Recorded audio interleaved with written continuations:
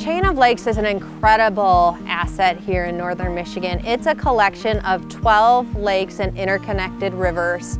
It starts up in Ellsworth and it traverses through Bel Air and it ends in Grand Traverse Bay on Lake Michigan. You can paddle over 100 miles straight and not paddle the same stretch and only have one portage at a dam in Bel Air. It's pretty impressive.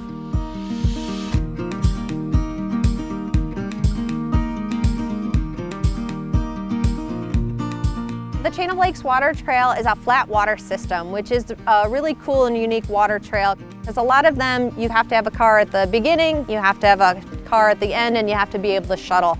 With the Chain of Lakes being a flat water system, you can start at one point and you can paddle out and paddle back, or you could, for example, circumnavigate an entire lake.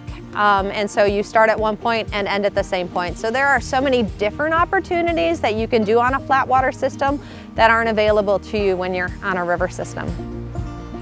And there are some really beautiful natural areas as well, with miles of protected shoreline where you just can feel that you're out in nature. You can see beavers and you can see minks and herons and just an assortment of wildlife.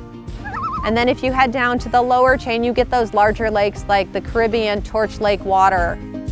We also have 4 trail towns along the water trail. So Ellsworth, Central Lake, Bel Air, and Elk Rapids are all communities along the water trail. You could stop and rest, get out, where there are great restaurants, enjoy yourself, get some ice cream, and enjoy the rest of your day.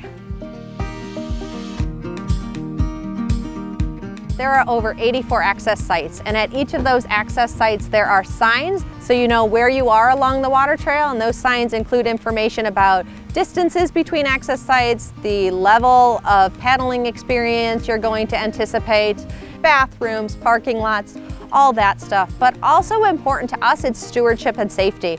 Tips like making sure people are wearing their PFDs.